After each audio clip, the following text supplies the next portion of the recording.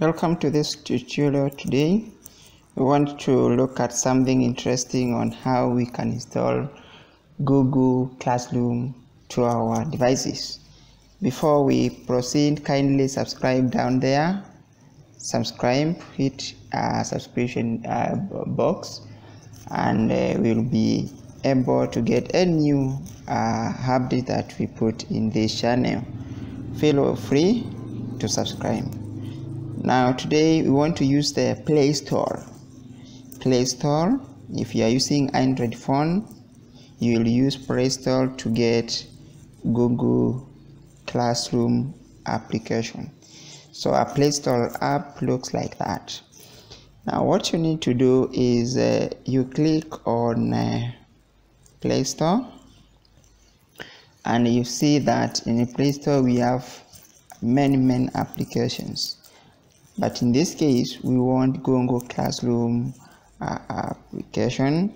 So in the search part, that particular bar, the search bar, you need now to type Google Classroom. So you type here Google Classroom. So what you need to do after that, you can see already the option of Google Classroom have just popped up there. So what you need to do next is now to click on it. You click on it, and therefore you see that Google Classroom is there.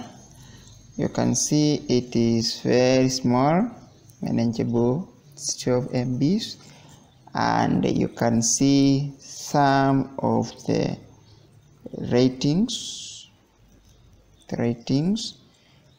and now what you need to do is just hit install, because you want to install it.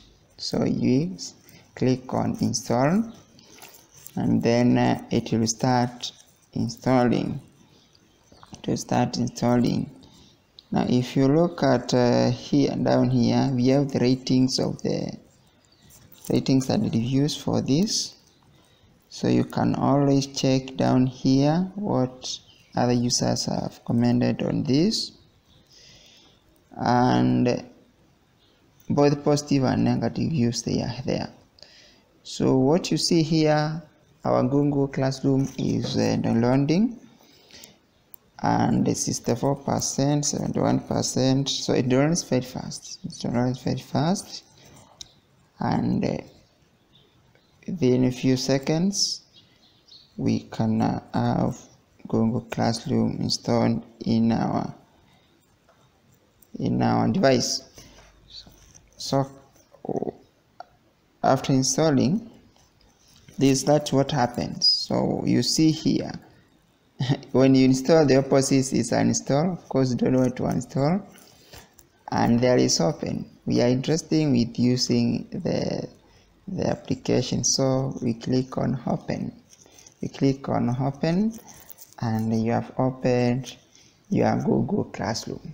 Now the next step is now having downloaded and installed the Google Classroom application. Now how do you get started? So you click on this particular button saying get started. So when you click on it, get started, you'll have to choose a particular email that you'll use as identity. So for this case here, I'll take one, and I say okay. So what happens when you do that? So the key thing is that the Google Classroom uses your email as identity.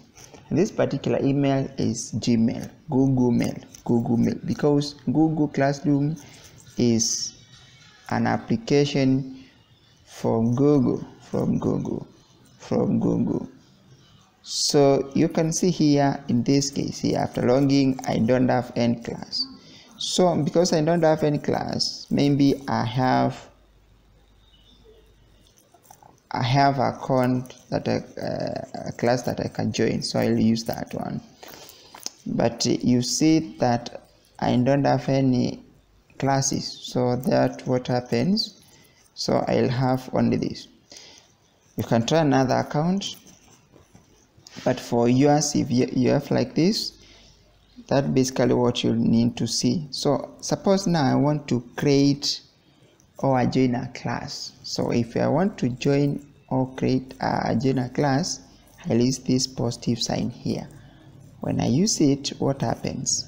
I see there is two options. There is create class, that's if you are a trainer or a teacher, and there is join a class if you are a trainee or you are a student for that matter. So in this case, if suppose I'm a teacher, I'll create a class. So how do I create a class? That's the next thing. So how to create a class in this case here is I'll have options here. A class name. I want to have a class name. So this class maybe is talking about sociology or how to. So it's a Google Classroom training. Google Classroom training. So that is my class training section.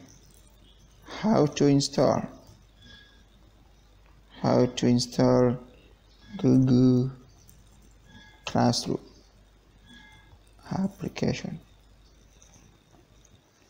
Room maybe in general, and the subject here is key points to note.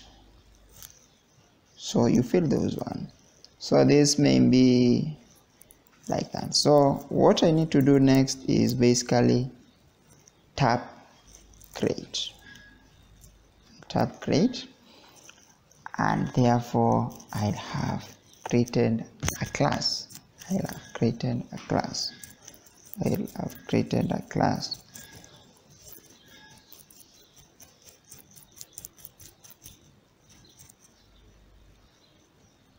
So you can see I have created a class here, say Google Classroom training class.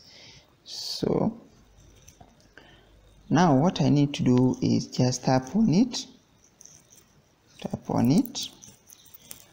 and you'll find that the class have three basic parts. There is stream, there is classwork, and there is people. So stream is all your work that you are going to do there. So it will have classwork and people.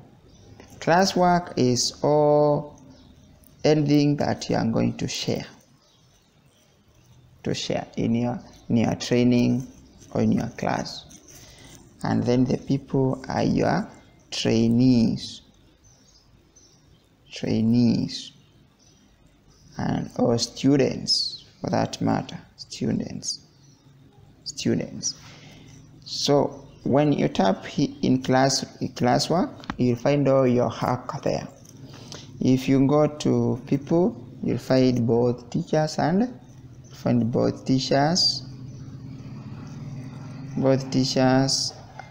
students there. So next thing, you can invite your students. Remember, if you have to invite your students or your trainers, they need to have an email, particularly Google email, that Google Mail, which is Gmail. So you tap it there, or else you can also share through there is link. So this link, particular class invitation link, you can send them to your emails or to their messages or whichever method that you'll use. You can copy it or you can share it direct. So if you share, what happens? If you share, you see it prompts you to have a nearby kind of sharing. You can share it with WhatsApp, Classroom itself, Facebook, and so on. You can even also copy. When you copy, you see the link have been copied, then you take it to where you want, either to social media platform like Facebook and so on. So that's basically how you need to do with Google Classroom. Kindly remember to subscribe to this channel so that you getting more and more trainings on how to do this kind of applications. Thank you for now. Until next time.